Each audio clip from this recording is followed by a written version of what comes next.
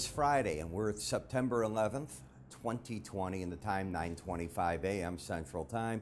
Remember the importance of this day. I think we're all paying very strong attention to it. 19 years ago, I remember where I was. I was sitting in my office, and I was looking at the TV, and I'm looking at what's going on, and I thought a small plane had hit the towers. And I said that because, who would think something like that? And of course, we all know it changed the world at that moment, similar to what our pandemic is doing. We have another thing to be worried about. But as we look at the stock market, you know, you're getting crazy moves.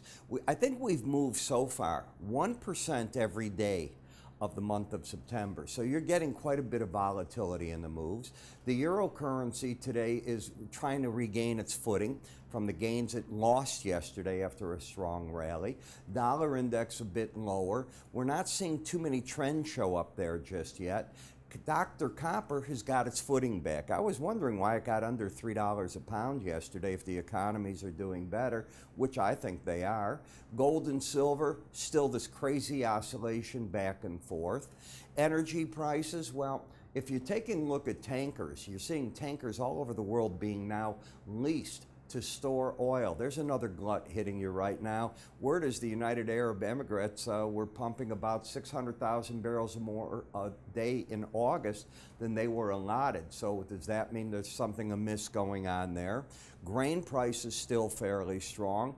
Bonds and notes just sort of flat here, not giving you much of a move one way or the other.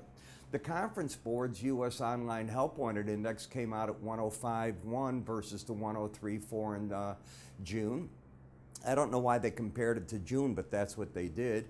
The CPI numbers up stronger. Now, they're saying that used cars was one of the big elements here because as people are going gradually back to work, there's a car development away from public transportation because of the pandemic.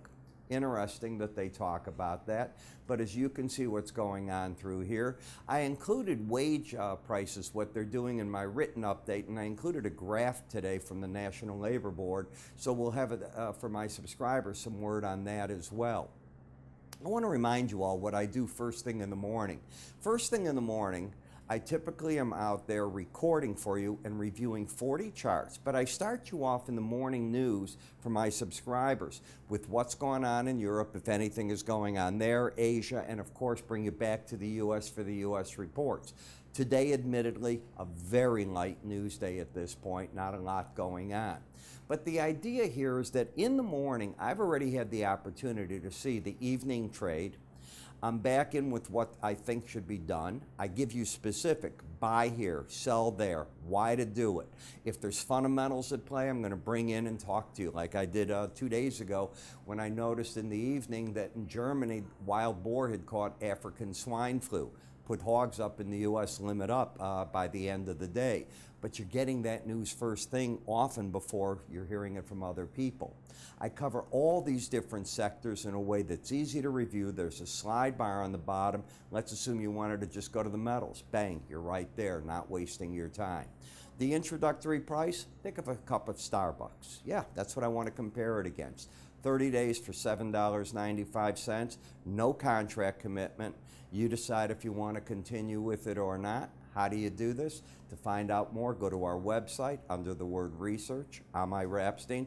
I'll see you today at the end of the day with my market reviews. Take care now.